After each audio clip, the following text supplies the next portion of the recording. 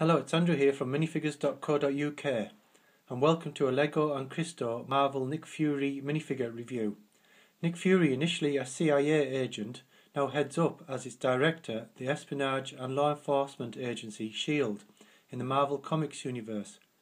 Fury is an integral part of the storyline and has appeared in all the movies from the 2008 Iron Man, 2010 sequel Iron Man 2, the 2011 films Thor and Captain America the First Avenger, and the 2012 Marvel's The Avengers.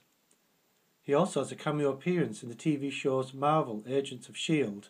and will appear again in the 2014 film Captain America the Winter Soldier and in 2015's Avengers Age of Ultron. Let's take a closer look at the Lego Nick Fury minifigure.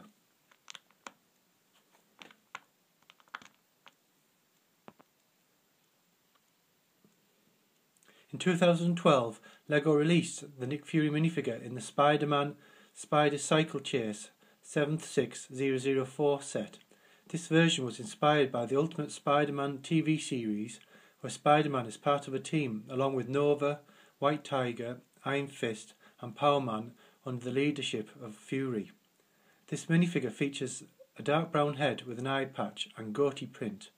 The torso is blue, which is a bit of a letdown as fans are used to Fury being dressed all in black. He has a shoulder holster and some pouches on his belt. As we turn him around, he comes with black legs, and there is a continuation of the printing on the back of the torso. The head has an eye patch strap, which is a nice touch. If we take a look at this Nick Fury custom minifigure by Christo,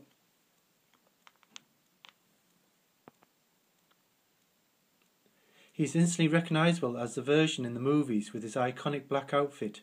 He also comes with a brown head with an eye patch and goatee. The black torso is very simplistic with a silver belt and belt buckle. He comes with black plain legs, and unfortunately there is no back printing. However, he does have a coat and black side arm. If we put them together,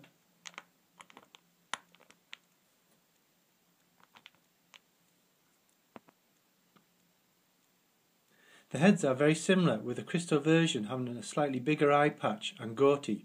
Also, he has some face wrinkles, making him look battle-hardened.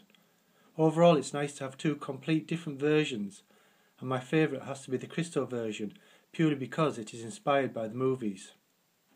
I hope you've enjoyed this short Lego and Christo Marvel Nick Fury minifigure review.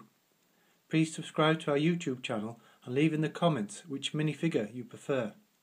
Thanks for watching. Bye.